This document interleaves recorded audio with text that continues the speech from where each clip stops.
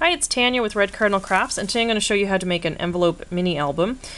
These are by me. They're the 6" by 9" envelopes, and they have the sticky tab thing at the top. And I paid $1.45 for 6 of them, so it's pretty cheap. I don't know if that's a good price or not. Anyway, so what I did was I took 3 of the envelopes and then the other 3. And then you just lay one down, peel the thing off, stick this tab down, peel this one off, and stick this one down. And then just leave this one on for a minute. And then do the same thing with the other 3. Then you need a piece of cardboard for the front and back of your book. And all I did was I took a paper pad that I was done with, and I just used the cardboard that comes on the back of them. So I cut that into 6 inches by 9 1/4. Okay, so you need 2 of those. Then what you're going to do is you're going to take the 3 envelopes, peel that last sticky part off, and then stick it down to your thing, and then they're going to fold back like this. Okay, did you get that? Peel, stick, and flip. Okay, so do that to both of them. Another piece of cardboard, and do that with this. So this is going to be the front and the back, of your album. Okay. Then what I did was I took a 6" by 12" piece of paper, and I glued it to the front piece of cardboard, and I left the extra few inches on there. Okay, so because this is 9 1/4, and then so you're gonna have a 2 3/4 inches at the end. So I left that because what's gonna happen is when your album comes together, this part is gonna wrap around to help with the binding of this. And you don't want to glue it down right now. Don't leave this to the end, because you don't know how thick your album's going to be. You might have a ton of tags and buttons and ribbons and God knows what else inside your album. So you want it to be able to be flexible enough that maybe you have to glue it out here. Maybe you can keep it that tight depending on what you're going to do with it. Okay, so that's going to be your binding.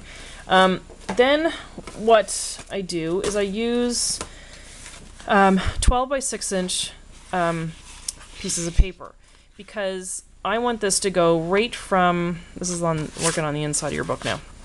So I want this to go along there and to extend over the middle part there of the other envelope, because it's basically going to fuse the 2 pages together.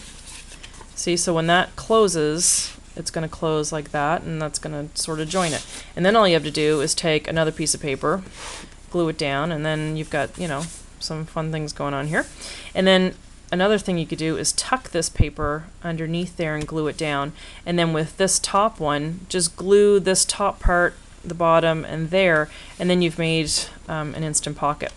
Another thing you can do is just trim the very tip of this envelope, because that's the sealed end. So you can just take a little sliver off the end there, and then you've made a pocket in that sleeve. So because, see, I don't get it, because if I stick the papers down just right to here where the 2 envelopes join, then I'm left with this extra part. Now maybe that's the way you're supposed to do it, I don't know. But that just seems like that could pull apart so easily, and that's, I don't know, kind of boring. Unless you're supposed to take your paper all the way in there, and that's where you're supposed to fold it. I haven't figured that part out yet. So the way I've been doing it is I just close that over, and I glue it down to this section. And I just kind of fuse them. And then that's what's going to put the front, these first 3 envelopes, that's what's going to join them to the other envelopes, because this is the second half, right? So you've got 2 pieces like that. So then I would just lay this down and do the same thing and extend that paper across that gap, and then that's going to join the back half with the front half. Okay. Again, I'm sure there's many tutorials online, and I'm just kind of guessing my way through this. But that's what I think would work. Now the first one I've made an attempt at is this one here, and what I did was I ended up sticking all 6 envelopes together. So I did, where are my envelopes? I did peel and stick, peel and stick, peel and stick, and then stuck the other 3 down. So I had a whole group of them like that. But what I found is that as I'm going through, now that I'm getting around to this part here, like near the last page, what I find that's happening is this is kind of doing a rounded over thing. So that's why I question if I'm doing this the right way. But you know what? This is kind of working out. This is, I'll just do this. It's a sneak peek at an album that I'm doing for my grandmother. This is from Wall Decor, Enjoyable Cartridge. I like it. Where is it? Here it is. This one, Wall Decor and More.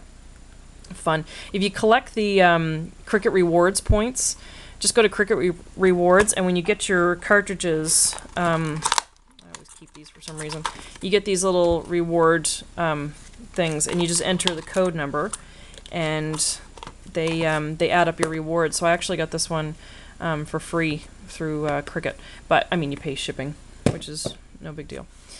So yeah, so that's from that cartridge. So this book is, see how I did that piece of paper, this red and white one, it goes right across the other side. So so I'm just doing little tags and things. This opens up with a little journaling thing. I'm using the stamps that my sister gave me. This whole tutorial is mostly for her because she just wanted to make something this weekend, something fun to do. This, like I said, is a birthday book for my grandmother. She's going to be 98 at the end of the month. So I don't really have pictures. I mean, I could dig through and find some pictures, but I'm just wondering if I just do little birthday quotes and things about, you know, birthdays and time and life and stuff. I don't know. This one, I just put a moment in time. I've got tags, says nostalgia. And the little clock and the tree are also from Wall Decor. So really cute cartridge. If you get a chance, get one. So I still have some pages I still have to do. Why a rooster? I don't know. It's cute.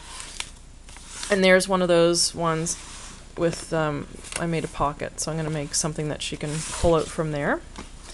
And there's another pocket, and a little tag thing. Tags, bags, boxes, and more. This is where I'm getting all these little tags from, like this one here. And then I just made a little pull-out thing to go in there. And that flips, and this flips, and then this one goes that way.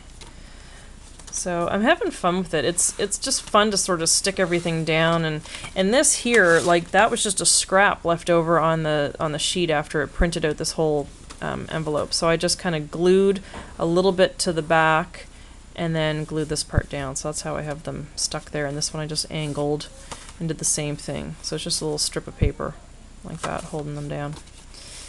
And then this page I haven't finished yet. And then this one, it's a tag.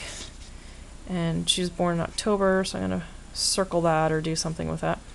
And then this will flip up, and I've got little tags in here. And I'm going to do some stickles. And this is a little pocket on the side. This was supposed to be a pocket, and I glued it down by mistake. So I'm going to, I don't know, figure something out with that one. And then this one here. This I did on the Gypsy. It's one of the little pockets, but then I put the blackout version of that same butterfly on top of the pocket, and then the Gypsy cut it out. I'm going to do a tutorial on the Gypsy. It's so fun now that I finally figured it out. Why those things don't come with an instruction manual, I'll never understand. But anyway, so I'm trying to struggle my way through learning my Gypsy, but I'll do a tutorial on that soon. So, and just some different papers, and then I'm at the back of the book. And then that's it. And there's the back of it. So it's turned out pretty cute for not knowing really what I'm doing, and I'm just kind of making it up as I go. So that's why this new one, I'm just doing the, I'm going to try it with 3 and 3 and see what happens. And then I might attempt another one someday and just bring the paper right to there so that it does have that flexibility of opening. I don't know, I can see someone opening it and it would just open and you just see that part. I don't know, that worries me. So anyway, so that is my tutorial. I hope that helps. I mostly did this for my sister, like I said. So Annette, good luck. Talk to you later. Bye.